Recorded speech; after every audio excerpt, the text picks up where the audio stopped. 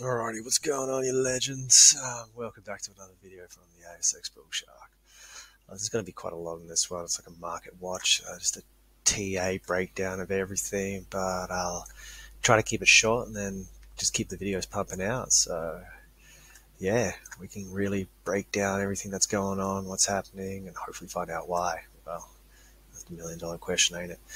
Look, we'll just jump straight into the SPY-X and just check out what the American markets are doing, because there is a strong correlation between what they do and what we do, although it has been a little bit different as of late. But nonetheless, let's check it out. So, look, I do have a lot of indicators up, and over time I'll explain what each and every one of them do. But the main one I've got is like the MACD, the RSI, and the DMI, which is a true trend indicator. Now, this is just the volume action, the VRVP. I like it. I like using it. It just shows me where most of the volume has, or most of the action really is, right?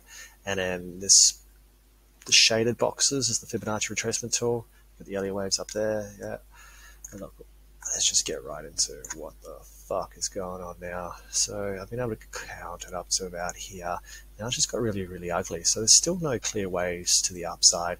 There's little ones, right? I'm just talking about big ones.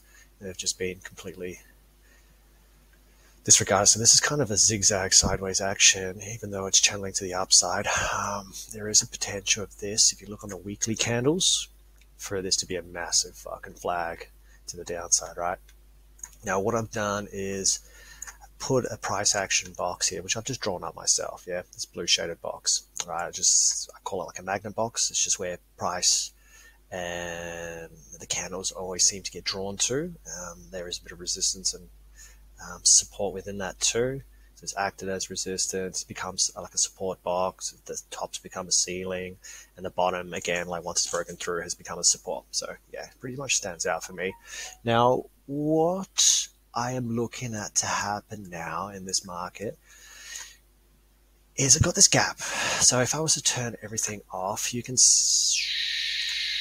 all off, you can see that there's this gap here. Call it the window, right? The price always goes back to the gaps.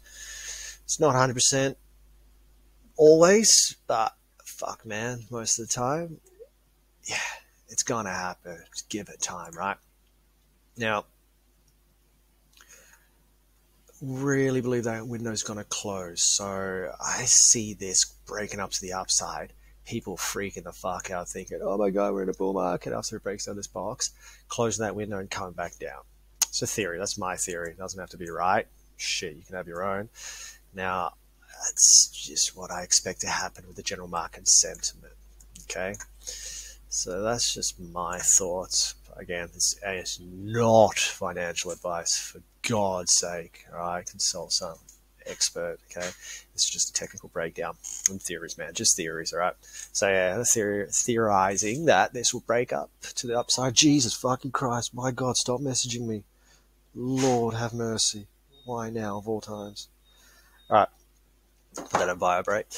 Okay, so we are in a channel going to the upside, yeah? So it is moving up, and that would probably, yeah, deceive a lot of people. This is not a clear breakaway yet, even though it is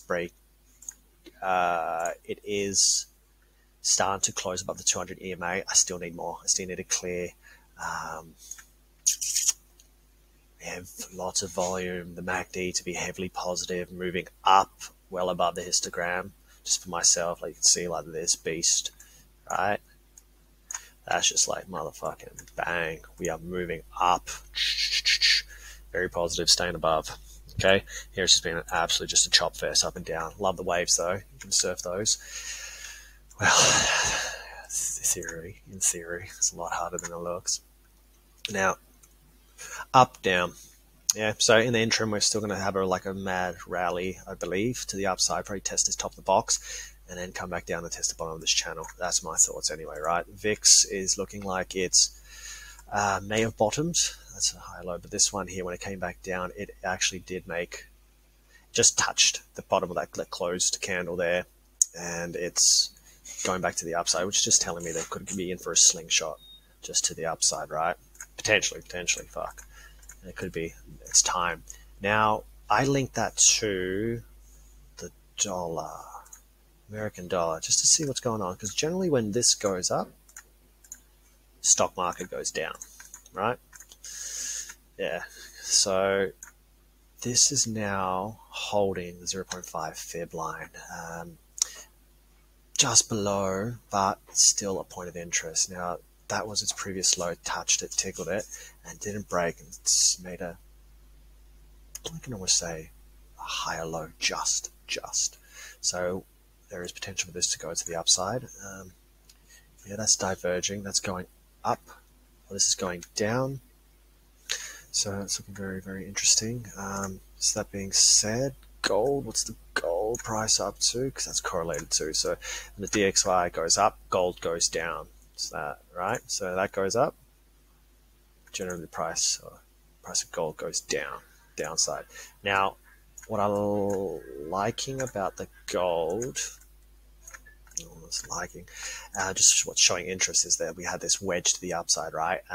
Very clear channel.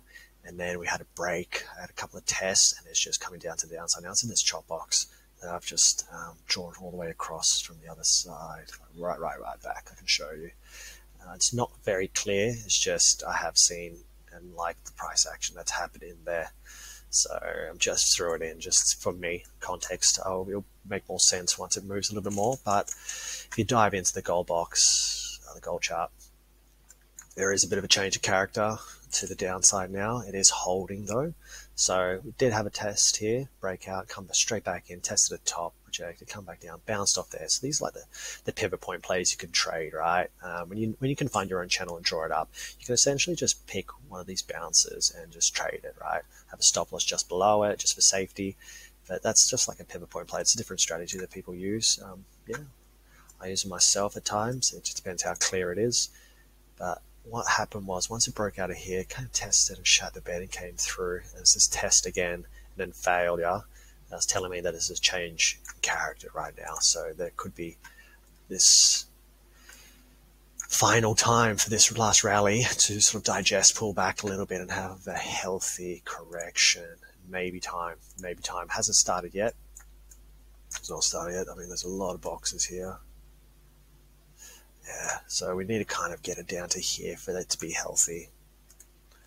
Test like the 1953 price zone and then potentially bounce off there. But we do need to see this sort of tickled and triggered like on a pullback for it to be a healthy movement. So we've got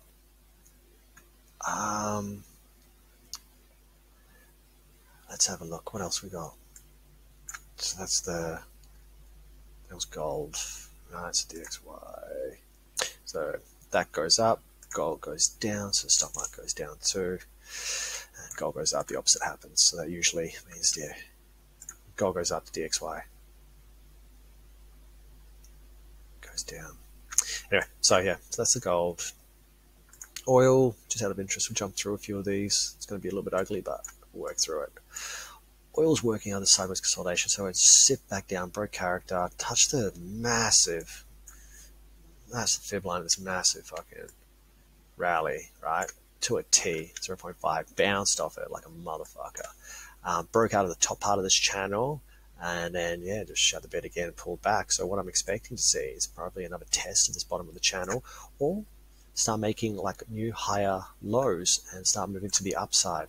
So this could swing, tested, pull back, and then bounce. Yeah, there's a lot of volume action up here. It could be a very healthy movement coming up shortly, depending on how it responds to that 7279 price area. So just keeping an eye on that. It's looking very, very interesting. We've got, what have I done? Yeah, so those sectors, the Aussie sectors. What I might do is I'll just jump into a quick sector watch and then leave it at that and move forward in the next couple of days with some other stuff that I'm looking at. But so this is what's happening right now. If we just dive right into the Aussie market, so let's look at the chart first. XJO.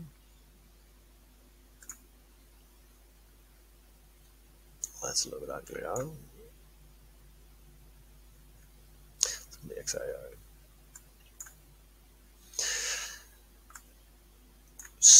So what we've got here is, like what we saw in the American market. So we pull up to upside and back down. So what I'm going to see happen here is, we've had, dive in first. I'll let you know what I'm thinking and why.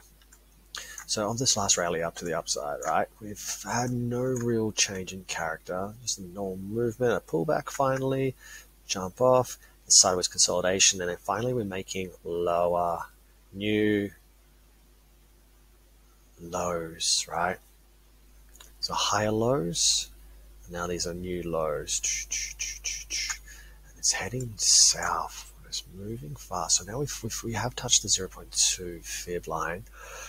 That's the first support. We had a bounce, but I do believe that's not over yet. I do want to see it close above here for that to stay positive. But for now, for this to be a healthy movement, it still needs to digest and head back down and probably test this price zone. The price zone is 7,400 really.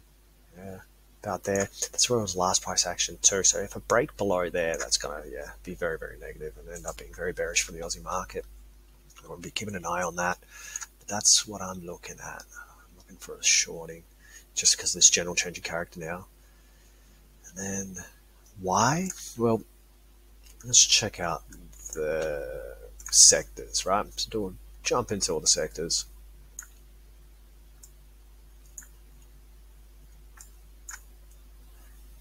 Zoom right in. We've got, you can see out of the, if you look out on the weekly, there's sort of sideways consolidation since bloody 2013, really. We had this shit the bed moment because of COVID. It came back up. It's still sideways consolidation, so we're still trying to work out what it's doing, the strength of it, right? Now, we are in this tight wedge, this form, this tight trend line, and we have officially broken it just March 14th.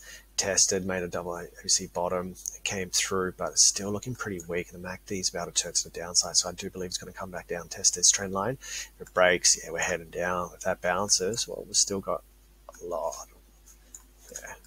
Got a nice big movement heading this way. We've got the materials sector is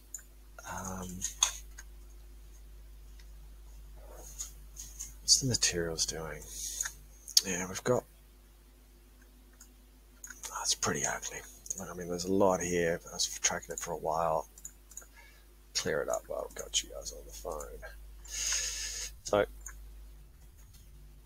we've got, I think it's just going to be a little bit of a hiccup and get drawn back down to this magnet box, right?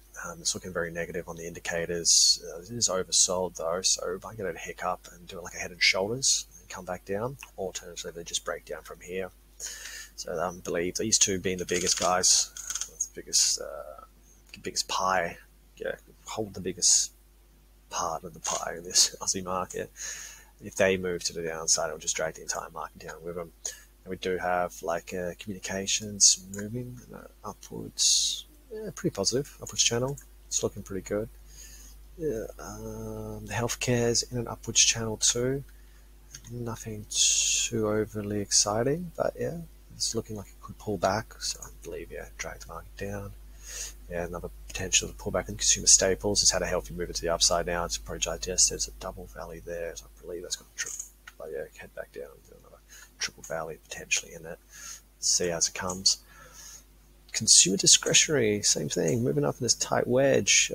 It's nothing clear yet. There is a divergence there. That went up. This went down. Not looking good. Expecting a bit of a pullback. Industrials have really overshot. There's this tight sideways consolidation. Not too tight, but it's been moving like sideways for the last just couple of years. Did test it down here, but it then just absolutely roared since then. Broke straight through. And it's hitting the top of this. I just put this channel together now, so that could be where it was. It's going to pull back. We'll see. The energy sector is just looking so unhealthy at the moment. There's potential for this big pullback now. I'm just watching that. It's failing to hold. It's just losing its weakness. You can see lower highs, lower lows. Yeah, I believe that's going to head down to the downside. And then our IT is looking very, very interesting. Could break away now, especially with all this AI technology that's coming out. There could be some really hot sectors in there. So I've been diving into them. I'll share my research with you guys shortly.